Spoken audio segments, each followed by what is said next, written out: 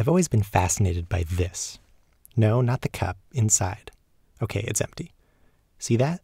There at the bottom. That little bit of light. That shape that it makes. This could have easily just been like a single point of light or not really focus into anything. But instead we get this perfect little heart-shaped curve. I think this is amazing. It's a highly underrated facet of reality. Why is it that shape? And what shape is it exactly? To answer that, we need to talk about a person on a sled. Have you ever played Line Rider? It's a game where you can draw lines and a little person on a sled will ride on top of them. Whee! Instead of the usual game where you just try to make a cool course to sled through, let's play our own and restrict ourselves to a goal of going from here to there while making as smooth and uniform of a curve as possible and only using straight lines. How do you think you might do it? Just connecting these points with one straight line obviously won't cut it. This is far from smooth. The problem, of course, is these little discontinuities where two lines connect. So obviously we're going to need more smaller lines to approximate a smooth curve. If I just, go for it and start drawing small pieces towards a curve, well, it kind of works, but my curve shape gets really weird. I sort of lose track of where I'm going. I end up going too high or too low or just being inconsistent. Really, I'm just bad at eyeballing things. I have bad eyeballs. Okay, well, here, let's take one of my bad curves. What if we were to take each segment in here and extend it out in both directions? Well, notice the extended parts stay underneath the curve we're making. So doing this doesn't actually affect the sled. We end up with a sort of regular pattern of lines on the sides. Now here's the trick. Let's go the other way. Start with two lines representing the inbound and outbound paths. Connect the top of the first to the bottom of the second, then just below the first to just above the other, and so on and so forth. And what do you know? We get a pristine curve. Much smoother and more consistent than when I freehanded it. Plus, we have easy control over the incoming and outgoing directions from the lines we started with. What's going on here is surprisingly interesting. It's worth exploring the maths behind this and how it relates to the shape we saw in the coffee cup earlier. We've stumbled into something called envelopes. Envelopes? Envelopes? Envelopes. Envelopes. To talk about envelopes, let's talk about curves. We can represent a curve implicitly as a function of x and y. F of xy equals 0. For example, a line looks like x plus y equals 0, a parabola like y minus x squared equals 0, and so on.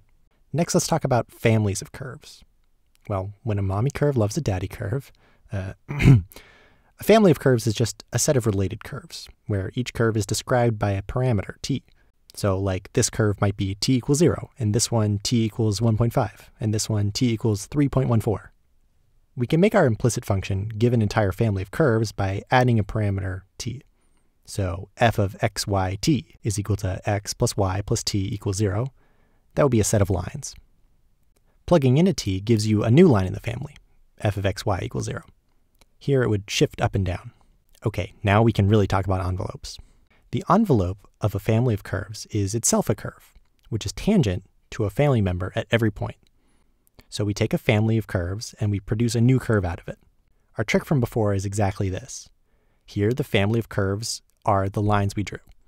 We start with one line, then as t changes, we shift over to the other line. We only drew a finite number, but if we considered all infinitely many lines, we would see a perfect curve appear. That curve is the envelope of the set of lines. I think envelopes are really cool because it's this really tangible thing. Like, it's right there. That curvy part you see, that's the envelope. Not every family of curves has an envelope, this set of circles, these parallel lines. A family of curves also doesn't have to be made out of lines. They could be sort of wavy things or whatever. You can even have multiple envelopes for one set of curves. Okay, now, math time. What's really going on here? Let's zoom in on a curve from the family. It's got some parameter t. Somewhere on this curve, there's a point that's actually on the envelope. And that envelope is itself some kind of smooth function. How can we find this point on the envelope, knowing our function, f of xyt? Let's look at two nearby neighboring curves. Nearby meaning that their parameters t are similar, like 0.5 and 0.51. In many cases, two nearby curves will have some place where they intersect. This certainly isn't always true, for example with parallel lines, but like I said, we don't always have an envelope. In this case, they do intersect, right over there. What happens if we chose curves that were even closer? so the difference in their parameter was really small. In the limit, as the curves approach each other, this intersection settles in on some point. This is how we define a point in the envelope. We can do this process for any t. We pick two curves, find their intersection point, take the limit as the curves approach each other at t, and we end up with a point on the envelope. Okay, we have this intuitive idea, but how can we make it into something concrete, something we can calculate? Let's look again at what we're saying. We have some place xy where small changes to t result in the same xy. That is, the infinitesimally adjacent neighbors are intersecting there. If you know calculus, then you might see what's about to happen. If not, bear with me. You already have the crucial intuition. So if for this xyt, small changes in t result in small changes in x and y, well, we're comparing a small change in f of xyt to a small change in t. That comparison, that's a derivative. More specifically, the partial derivative with respect to t, since we hold xy constant. So when the partial derivative of f with respect to t is 0, it means that changes in t don't change x and y at all, which is to say that the infinitesimally adjacent curves are intersecting. The partial derivative gives us the specific relationship to describe x, y, and t where this happens. The math backs us up on this too. We can take two curves with parameters t and u, rearrange their definition, then take the limit as u approaches t, and we see the definition of the partial derivative. This is the mechanism we can use to mathematically define and calculate the envelope. You may notice that the partial derivative expression is underspecified. It is an expression of t and x and y. So we need two things. The envelope is the curve that satisfies both f of xyt equals 0, which is saying it must be on a member of the family of curves, and the partial derivative of f with respect to t is equal to 0, as we just derived. We call these the envelope conditions, the conditions needed for a point to be in the envelope.